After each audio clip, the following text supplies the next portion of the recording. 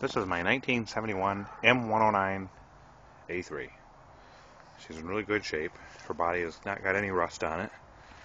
I picked it up from Mill Truck Man, who brought it down for me.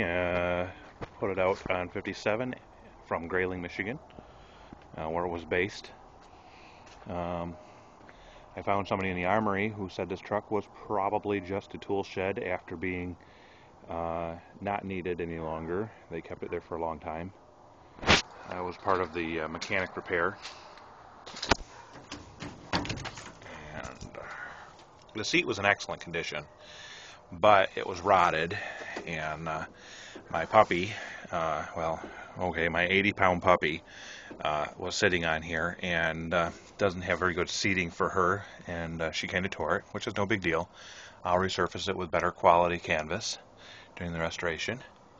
I don't know if you can see, but there's brand new bolts all on the floor. I just finished doing the transmission. Picked the transmission up and did an overhaul on it. It was quite a job. It came with 2 new batteries right here, and they're nice and clean. They start right up. We'll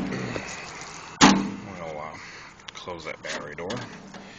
And I run diesel in it for the most part, maybe home heating fuel every now and again. I've tried a little oil through it, no ill results.